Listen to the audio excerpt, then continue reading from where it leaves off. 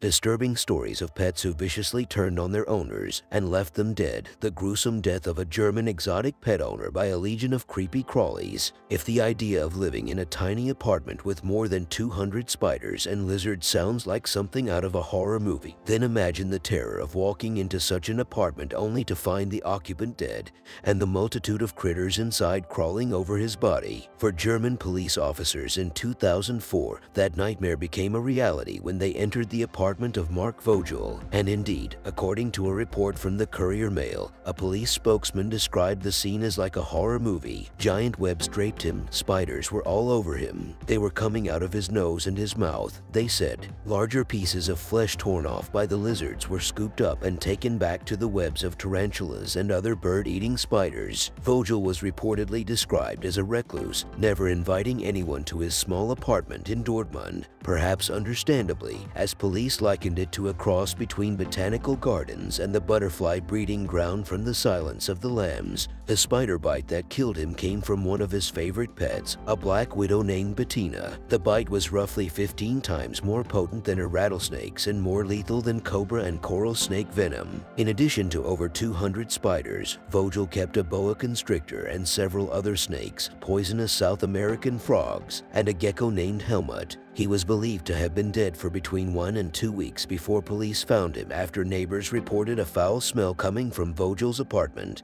In that time, a tarantula had built a nest the size of a swallow's in one ceiling corner. According to UPI, many of the cages and terrariums inside the apartment were left open, allowing the bizarre pets to roam free and gorge on Vogel's dead body. Police said that the apartment was bathed in a weird green light. Alongside the spiders, snakes, and lizards that feasted on Vogel's corpse were several thousand termites.